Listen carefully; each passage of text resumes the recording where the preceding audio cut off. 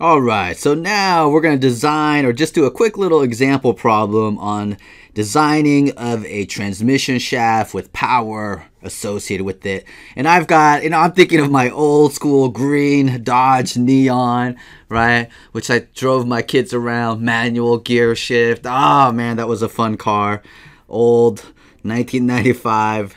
I used to call it Leon, the green Dodge Neon for my kids, tell little bedtime stories with it about Leon trying to drive around, pick everyone up, drop everyone off. Memories. That Dodge Neon will deliver about 132 horsepower at about 6,000 RPMs. And if I have a material with an allowable stress, let's say steel, and we have some safety factor associated with it, with an allowable shear stress of 10 KSI, and already I know that I have an outer diameter of 3 inches, and I'm designing a hollow circular shaft. So here, if this is the cross section of my shaft, and here, this outer diameter is 3 inches. And what I want to do is I want to find the thickness of this shaft so that I can choose the appropriate one. All right, so I can go on eBay and buy it. All right, so here, let's see, I'm given power and a frequency. And so the first thing I want to do associated with this is determine the internal torque, or the torque requirement, determine internal torsion. And this is usually just a unit conversion associated with this. So if you recall that formula, power was equal to T times omega, what I'm given here is that the frequency is equal to 6,000 R revolutions per minute. And I want to convert this frequency into an angular velocity, which means I got to put it in units of radians per second. So omega is equal to 6,000 revolutions per minute. I have 60 seconds for every minute, and I have 2 pi radians per revolution. And I'm a big fan of not making silly mistakes with units, and I like writing this, the units out and the conversion ratios out so that I can just go ahead later and cross off, boom, minutes, see ya, revolutions, see ya, and I'm left with, 6,000 divided by 60 times 2 pi, which is 200 pi radians per second. And that is my angular velocity. And if I want to calculate my torque, my internal torsion, this is just going to be power divided by omega. And the power that I have is 132 horsepower divided by 200 pi radians per second. And I've got to convert this horsepower to pound feet second, which is this ratio. No one expects you to memorize conversion factors. 550 pound feet per second for every horsepower, per horsepower. And here I will know that the horsepower will cancel out here, and the seconds will cancel out here. And when I complete this calculation, I will get 115.5 pound feet. Technically divided by radians, but radians is just a dimensionless unit, okay?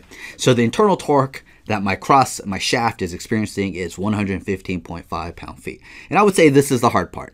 Now that we want to design or determine the geometry of something, we want the geometry associated with the shaft. The next thing I'm going to do is apply the basic design relationship. And the BDR, this basic design relationship, is only either normal stress or shear stress, and torque causes shear stress. So this is going to be tau applied less than or equal to tau allowed. Basic design relationship is useful to use whenever you're trying to figure out a size of the geometry or a maximum load that can be applied to the structure. All right, this is a good way. This basic design relationship is a good place to start. Here, this is going to be this T times rho over J less than or equal to tau allow. And I know that this rho, if I go back and I look at my cross section, I know my maximum shear stress occurs at the outer radius here, which is 1.5 inches. This is 1.5 inches.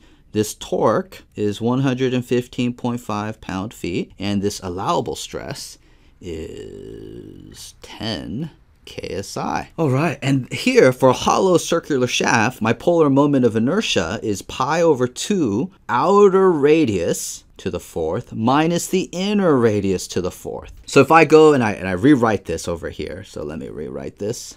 Boom. Right here, I would have 115.5 pound-feet.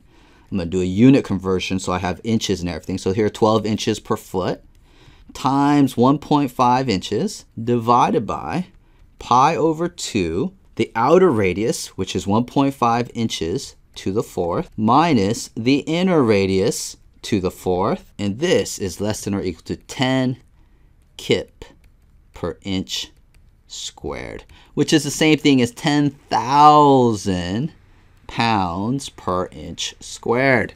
And now if I look at this equation, this basic design relationship, I have one equation, one unknown right here. And if I work the algebra to solve this, let's see here, if I work out some algebra, and then if I solve for this inner radius first, and something that always seems that, this relationship, it gets a little funky here. But here, I've got this negative and negative. And if I multiply through by a negative, then I can just say this is 4.9302 inches to the fourth, Ri, inner radius to the fourth. And something that always tricks a few people is that when you multiply by a negative, you got to reverse the inequality. So this should be like this. And when I work this out, I will get that the inner radius, Ri, should be less than or equal to 1.490 inches, like this. And it makes sense, right? Because if my inner radius is bigger than 1.49 inches, or if the requirement is that it has to be greater than 1.49 inches, I could end up making this thing really thin. And if I have a really thin torsional shaft, I'm probably going to fail faster because I don't have as much material. And so if you look at, and I'm going to have smaller polar moment of inertia, higher stress, more likely to fail. So it makes sense that if I have my inner radius be less than or equal to 1.49 inches, my wall will be thicker.